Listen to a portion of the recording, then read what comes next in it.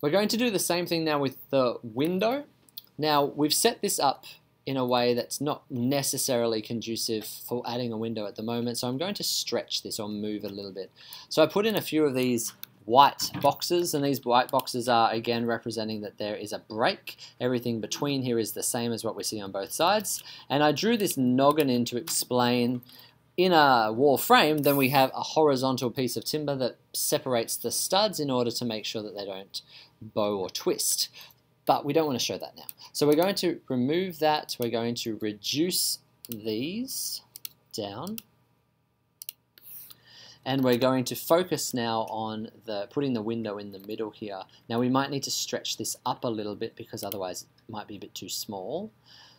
So in order to stretch that, we're going to use the stretch tool, but in order to use the stretch tool we first need to create a marquee. So I'm creating a marquee over the area where I want to stretch because I want to make it a little bit bigger. I could have used a rectangular box, but in this case I would have not been able to get around that rafter edge. Edit, reshape, stretch, and that way I can just pull that up and it stretches everything that's in between without wrecking anything. Of course, if I didn't have anything continuous, I could have just pressed drag and that would have done the same thing. Alright, so we want to still have a replication of this insulation running past. So maybe I can now continue that back through. And I actually do want to have a block of timber like before, but in this case I'm now no longer talking about a noggin. Now I'm talking about a sill plate. And that's what happens at the bottom of the window. So let's bring that down a bit.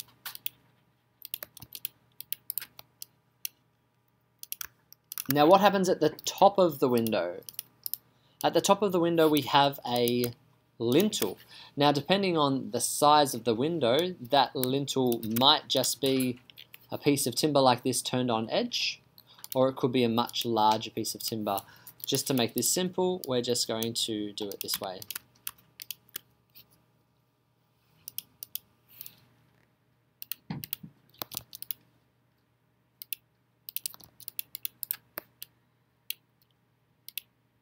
And let's just double that up to make it very simple. So we're assuming this is a quite small window in this instance. What do we now need? We now need to place the window. Where do we get that from? Again, a window can be a very complicated detail, and it depends on the manufacturer, the type, the cladding, so much stuff. So where do we get it from? AWA, let's just go back a bit. So www.awa.org.au gives us some pretty useful information on explaining how windows work. So this is a PDF that we can download. So press download. I've placed this into my desktop already. And then we want to drag and drop this onto the page. Which page do we want? I think I'm after page 22.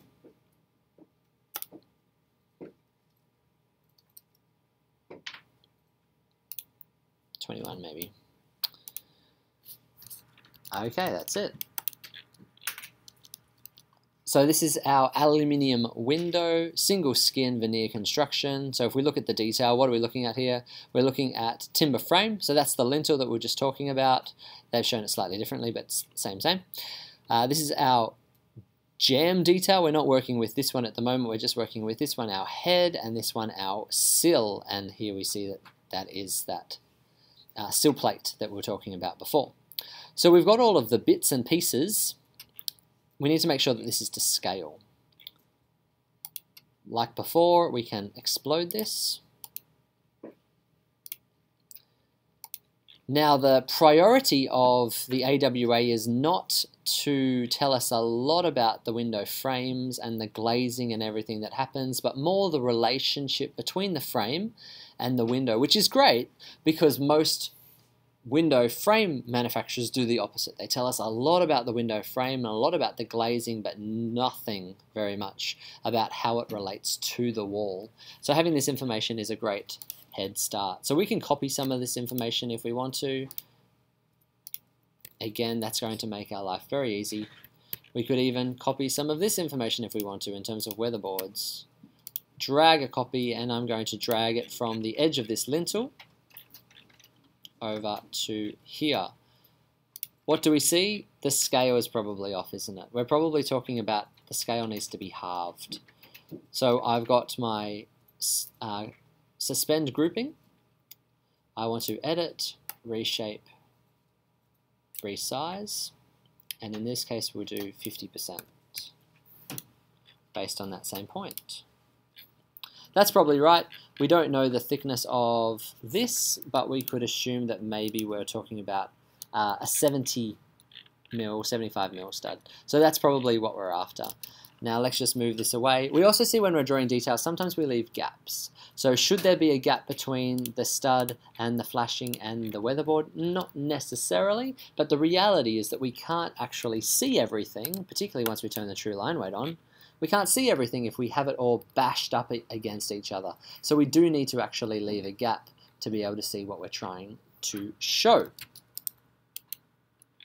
Alright, so we need to fix some of these details and replace some of these materials. So I'm going to pick up the setting of my timber and I'm going to inject that into, now I could do this with my flooring as well, inject that into my reveal, and I'll do the same thing with my architrave. Missed that one. Let's try that again. So we could use the architraves that they've got here. I personally wouldn't, not a big fan of them, but that's a decent place to start. Where does the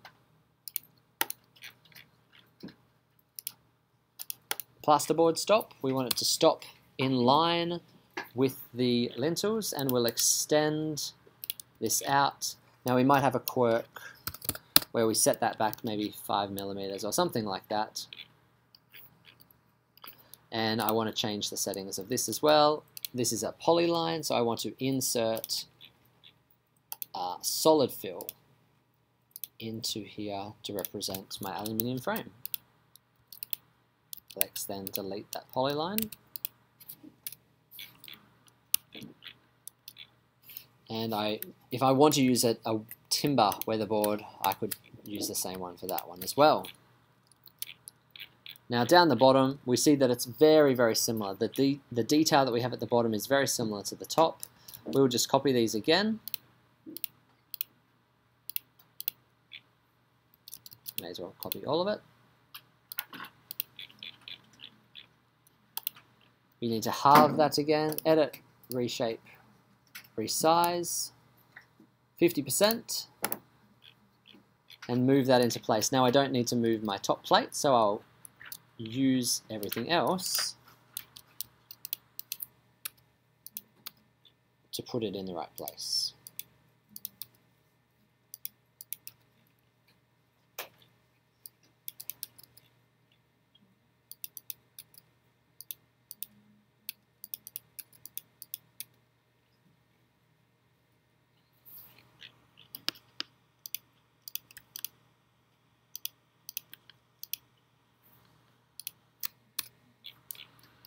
Right, so let's move all this. I don't want that line.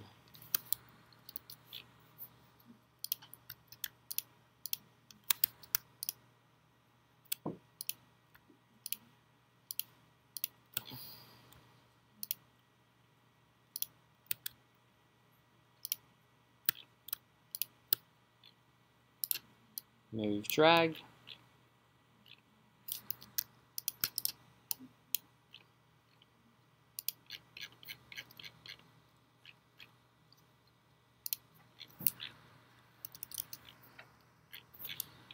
Let's again update these settings. Alt, Control Alt to inject.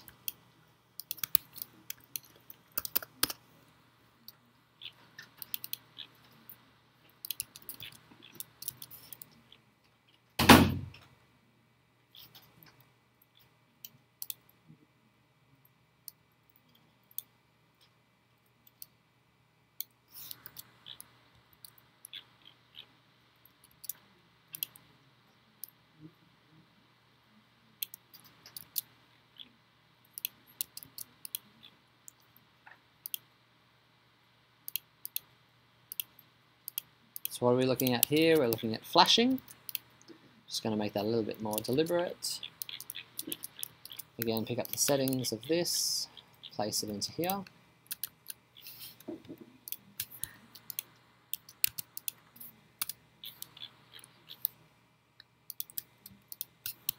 And we'll make this one grey instead.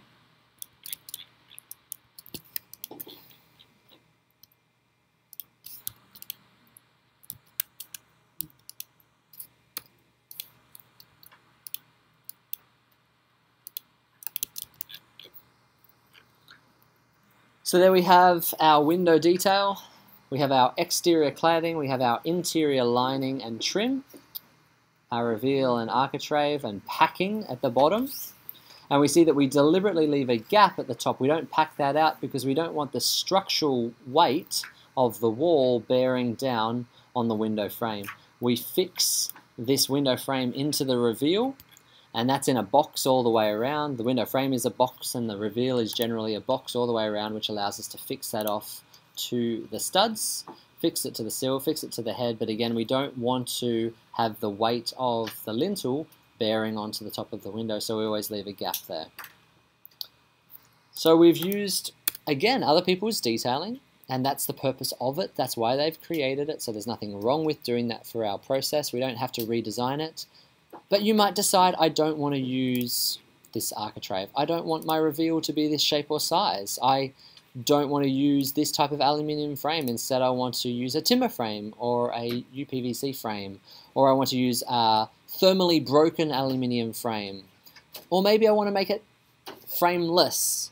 Of course, that means it's probably going to be fixed glass, but there's a lot of different ways that we can do a lot of different detailing, particularly when we're trying to be creative.